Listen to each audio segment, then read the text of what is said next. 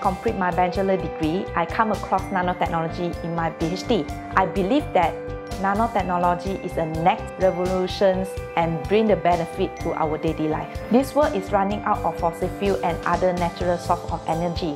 The reason why I apply nanotechnology with the LED device, it is important we get the green and efficient lighting sources.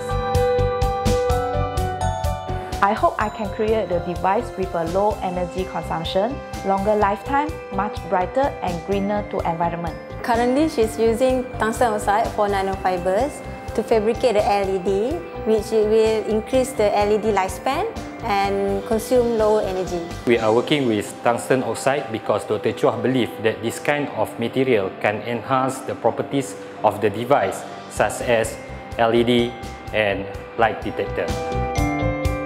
She has contributed a lot to the school in research and publication, community engagement, teaching and supervision. The school feels proud of her research work and publication. She has published around 30 papers in ISI journals. She is the role model, I think, of well-rounded woman researcher within the faculty, and I hope with the Loreal grant, she will inspire other young researchers. The fellowship grant allowed me to publish paper in a high impact factor journal so that I can get more citation in my paper, thus help me in my research.